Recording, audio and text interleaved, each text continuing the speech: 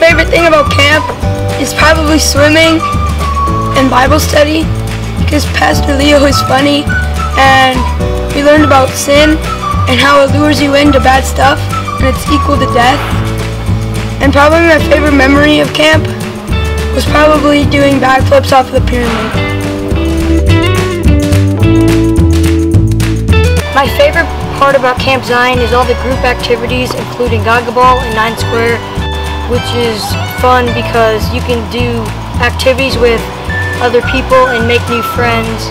And in Bible study we are learning about sin, which you should try not to have any sin, and even if you do, try to ask God for forgiveness.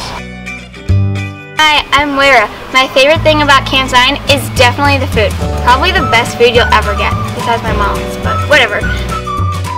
Bible study is one of my favorite parts because I walk so much closer to Jesus and I learn so much more about His great love that I never knew before.